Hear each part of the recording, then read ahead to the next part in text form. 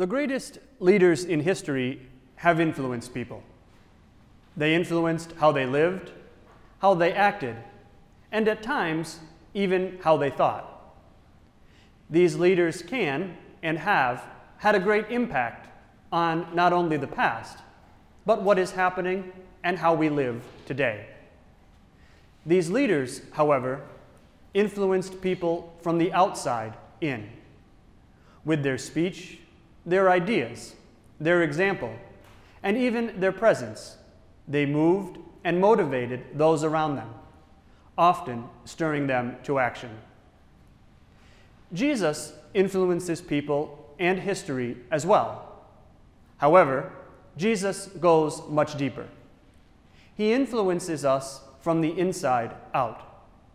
Though he calls us from the outside through the voice of the church, the actions of his providence, and through the example of his faithful disciples, he unites himself to us so intimately that his very life is in us. He tells us in today's gospel, "I am the vine, you are the branches." We might wonder, where does the vine stop and the branches begin? Their unity is so close that it is really impossible for us to tell. A union so complete, bringing both seamlessly together. The same sap running through each gives life to both the vine and the branches. Just as grace is God's own divine life flowing through Jesus into each one of us.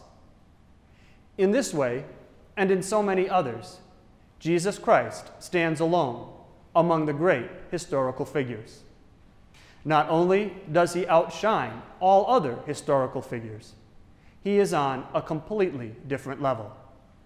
He is a leader, but he is also, and most importantly, the Son of God.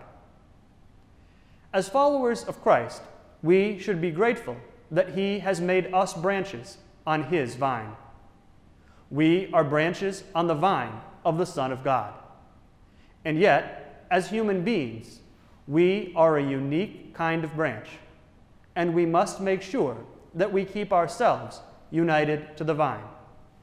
If we don't, Jesus tells us that we will not bear fruit. We will wither, die, and ultimately be burned.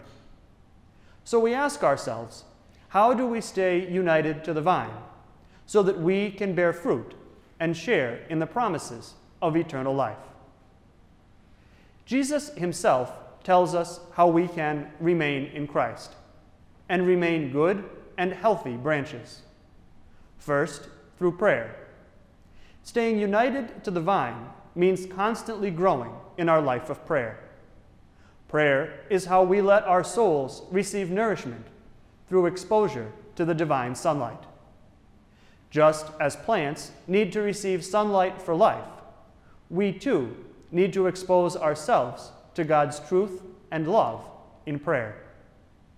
Perhaps through reading and reflecting on sacred scripture, or in speaking with him through conversation in the quiet of our hearts.